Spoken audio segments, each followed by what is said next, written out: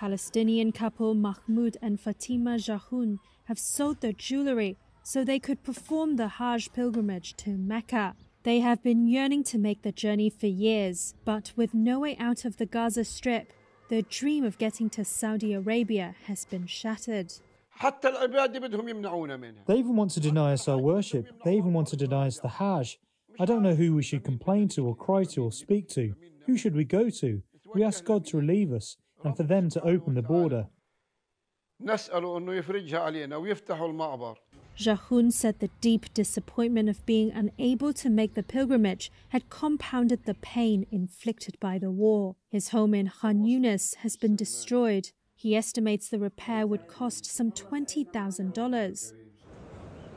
The Hajj is one of the 5 basic obligations of a Muslim, and every believer who has the means should perform the pilgrimage at least once in his or her lifetime. It begins on Friday.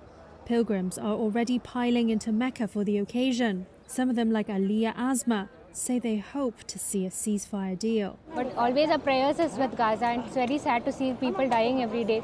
So my wish for Gaza is that this war will end very soon. Palestinians typically wait years for their turn after registering their names with the Palestinian authorities. The couple said they had been waiting almost 18 years. Every year we wait to go to Hajj and it doesn't happen. I sold my jewellery and all that is in my possession because we had a debt due to the house we built. We couldn't otherwise register. After our names came through, the war happened and all our hope was lost. We were very happy that our names came through and we were going to go. In the end, all our dreams were gone. We were very, very upset.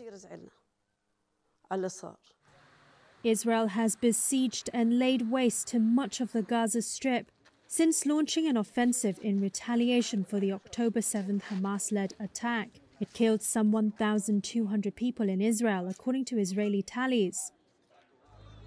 Israel's offensive has killed more than 37,000 people in Gaza, according to the Palestinian enclave's health ministry.